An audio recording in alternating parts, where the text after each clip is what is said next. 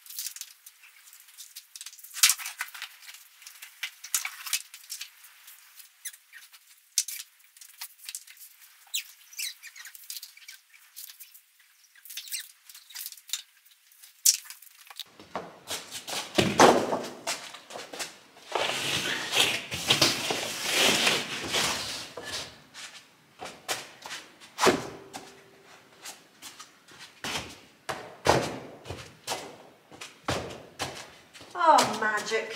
Okay, so all I've got left to do now is just this little strip here. So I'll measure that out and fill that in, and then that'll be this stable done.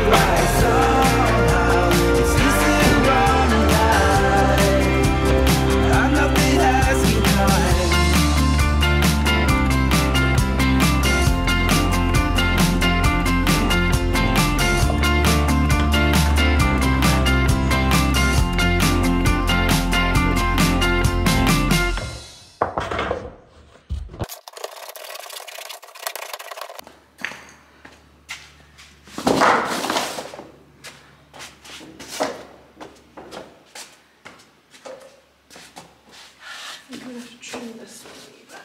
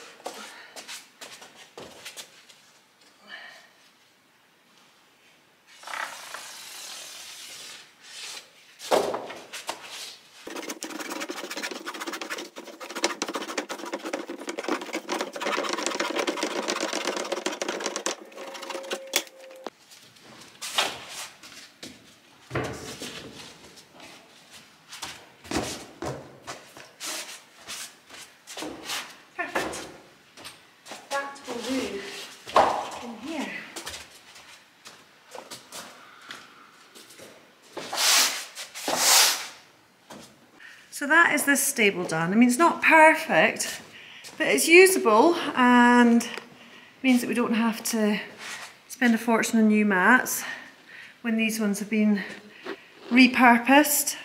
So that's looking pretty good. And I'll show you the other stable. My doggy's in here at the moment just so he doesn't run off and eat horse poo. Hi, Barlow. And this is the other one that I did before. It's a slightly bigger stable, so I didn't have to cut the mats quite as much. Hello, Barlow, what do you think? So that is 2 stables matted. Good day's work. Now, I'm going to go and show you the other stable, which I want to sort out today as well. This is the other stable. We use it as a pen in the winter, and the distortion with the way these mats expand and contract between different temperatures has caused this to happen and this to happen. So I'm going to try and figure out a way best to fix this without having to cut all the teeth off. The problem is the teeth start to distort and don't go back in, but I'm going to try and trim them a bit to make this work. So let's see how we get on with that. So with a bit of sawing and getting rid of the teeth, I have fixed the mats in here, looking a lot better. It'll take a wee while for them to sort of completely flatten down again, so take a wee while to unexpand. And then this corner's a lot better too. I just took the teeth away completely. and butted it all together like I did with the other stables. So it's looking a lot better. And the pen is now safe and usable for the foreseeable future.